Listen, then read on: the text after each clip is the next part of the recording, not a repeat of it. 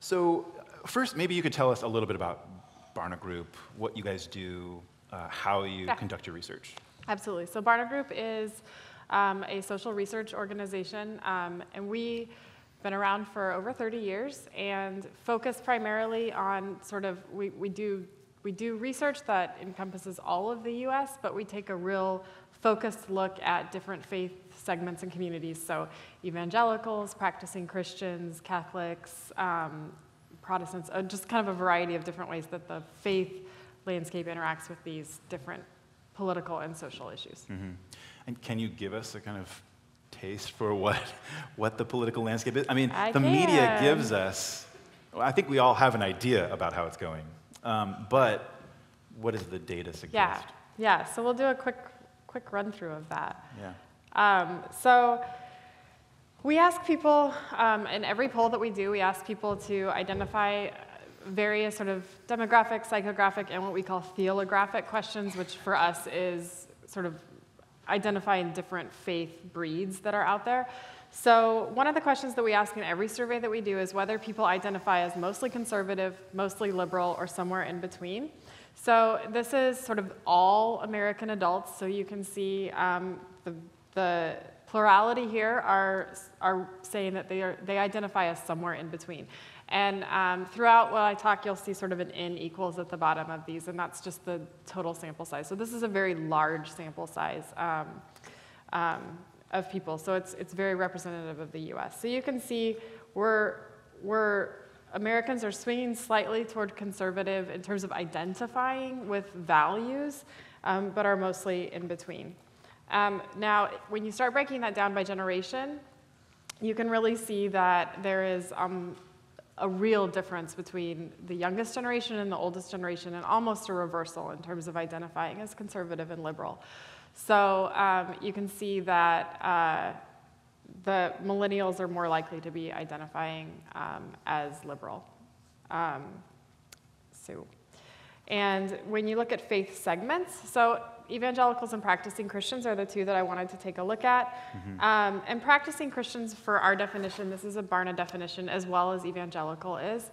And what I mean by that is we ask some, like I talked about, those sort of theolographic questions, and by asking those questions, the ways that people answer those, not self-ID, not saying, yes, I'm an evangelical, yes, I'm a practicing Christian, but we ask some questions, and the way that they answer those questions, we identify them as evangelical. So there's a series of 9 belief questions that we ask people, and if they say yes to all of those, then they would be classified as an evangelical. Mm-hmm. Practicing Christians is more about behavior than belief. So practicing Christian means that they've self-identified as Christian, and then they've said that faith is very important in their life, and they've attended church within the last 6 weeks. Mm.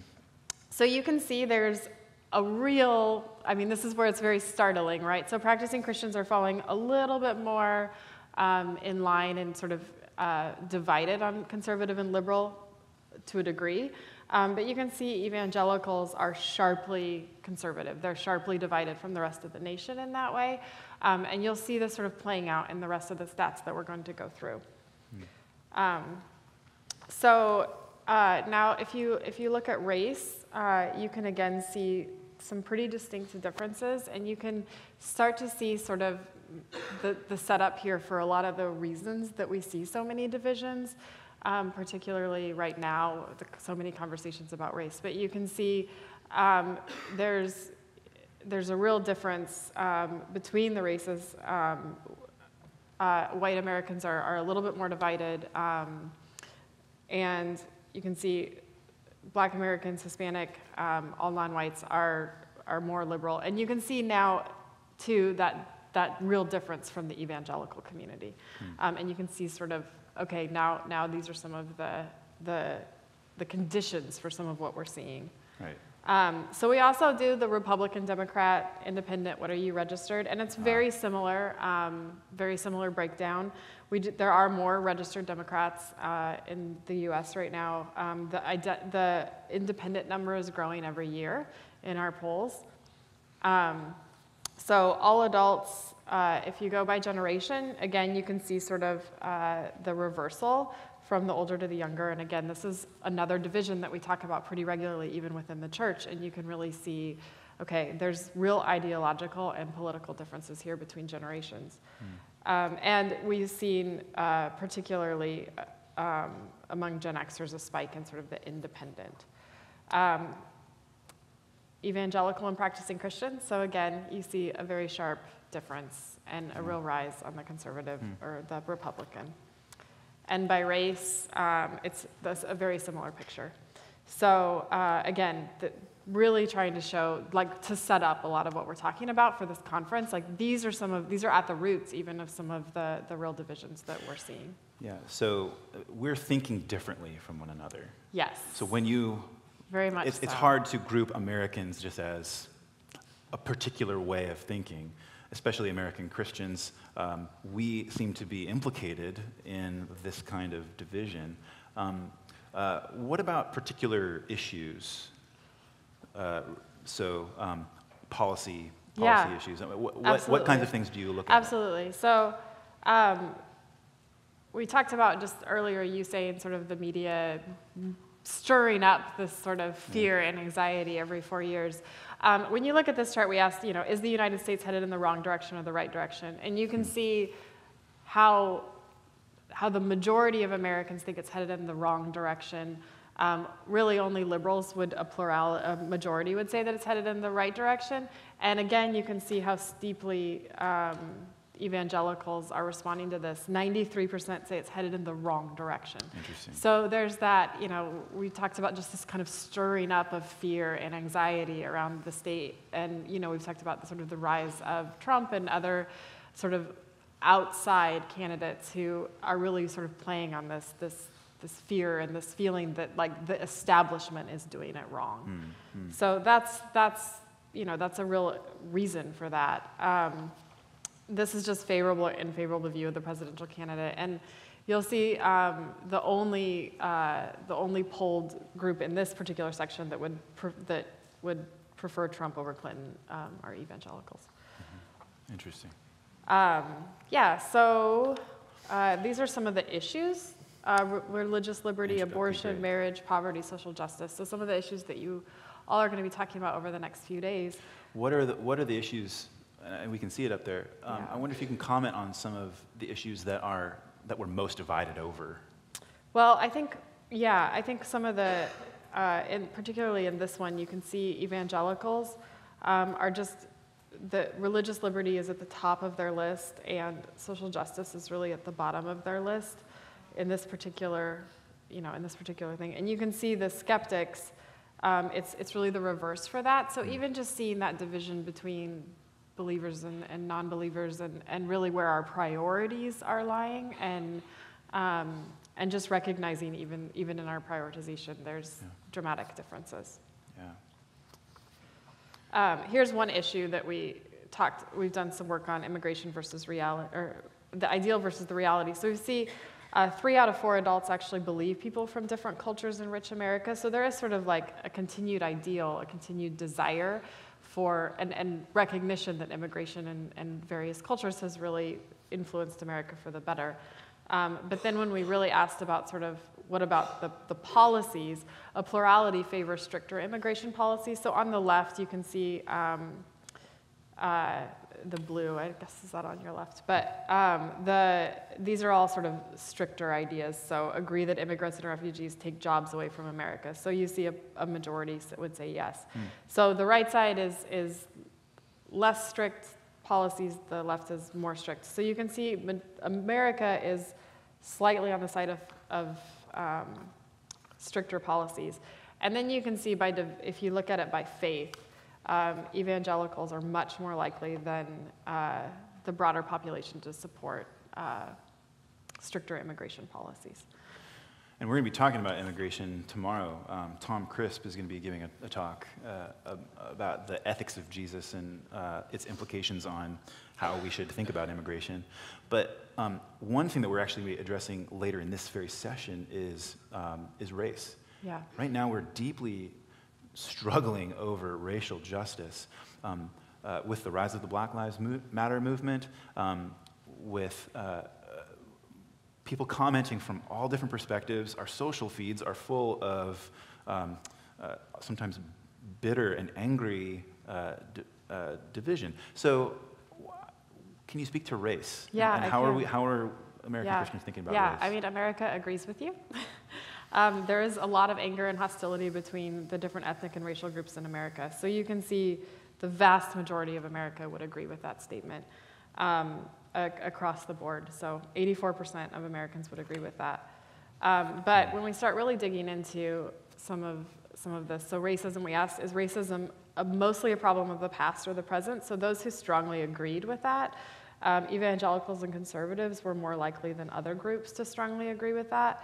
On the flip side, those who strongly disagreed with that, you can see, of course, maybe what you would expect. Black Americans, Hispanic Americans, non-white are more likely to say that to disagree that it's a problem of the past. And then, of course, when you ask by generation, millennials are much more likely to agree. Oh, this is social disadvantage for people of color, sorry. So people of color are often put at a social disadvantage because of their race. So we see some pretty distinct differences between generations. Generations are more likely to agree that that is true. And you can see some pretty distinct differences between races there. And then so only 16% of evangelicals would strongly agree with the statement that people of color are put at a social disadvantage because of their color. So again, you're seeing sort of these real divisions. And then when we asked about how do you feel about the Black Lives Matter movement, we asked, do you support their message, supported it and posted something on social media, participated in an offline activity like a march or a protest. 16% of Americans said they don't support it. Only 2% said they don't support it but actively campaigned against it. Now, the majority of Americans, in response to how you feel about the Black Lives Matter movement, said that all lives matter. So you can see just even that like marketing message that's kind of missed in some ways for a lot of Americans. Right. And then 12% said they don't know enough about it. Now, when we asked, do you support the Black Lives Matter movement? So we had about a little over a quarter of all adults. And so again, you can see millennials being much more likely than other generations. So again, it was born on social media. It was a campaign that was really actively used young people. So young people have responded to it more than other groups. Now, again, the percent who feel that all lives matter, when asked that, the answer, so evangelicals, 3/4 of them answered in that way. So you can see some of the differences there. Practicing Christians, only about half did. So we asked, our church as part of the problem in race today, when it comes to racism and the hostility there. So you can see African Americans who are predominantly identify as Christians, so they're part of the church, they're much more frustrated with the church in this respect than white Americans. Now, I think this is probably the most disturbing one. So Christian churches play an important role in racial reconciliation. So you see that evangelicals, 94% said yes, that's true. Wow. So the real question is, 94% say we are the solution, but they're saying we are the solution to a problem that we maybe don't know if exists, or at least are not really ready to recognize the pain and the suffering that a lot of their African American, especially brothers and sisters, are feeling, and aren't willing to validate that suffering. So this is, I think, one of the more striking examples of that. I wonder if as a way of sort of wrapping up the thought here is what do you recommend people do with your data? Yeah. What is the response to it? Clearly, this is a slice of the population. What's the best way to kind of what's the takeaway? Absolutely. Yeah, I think one of the big things that we need to do, and what this conference, what we're talking about, the love and humility, and even just gathering in this way, so much of it is, can we talk to one another? Can we have these conversations? Can we, as Christians, really be able to sort of reach across these divides that we've sort of, in many ways, been a part of creating? And we have done some research recently on sort of conversations and friendship. So we asked people, which group do you think it would be difficult to have a natural and normal conversation with? So you can see evangelicals, 87% said it would be tough to talk to a Muslim, 67% to a Mormon, 85% to an atheist, 28% said it'd be tough to talk to another evangelical. Wow. Yeah. And 87% said to the LGBT community. And you can see that across the board, kind of other groups have less of a hard, say they would have less of a hard time talking to one another. So again, there's sort of this, how can we begin to practice these conversations in a better way? And I think part of that is just proximity, which we talked to Americans really about where they have friendships, and really found this sort of opposites don't seem to attract. Like, you can see the majority of people, when we ask, would you say your current friends are mostly similar or different from you in these areas? So religious belief, racial or ethnic background, social status, level of education, income, political views, life stages. So you can see people are hanging out with people who are just like them. The majority of Americans are doing that. And of course, when you look at evangelicals, they're the group least likely to have friends who are like them and unlike them in religious beliefs, unlike them in racial or ethnic background, and unlike them in political views. So I think that's a big place to start, is proximity to people who are different than us, who have different views, and being able to foster those conversations. Yeah, Roxanne, thank you so You're much. welcome. Let's thank Roxanne. Thank you. It's great to have you.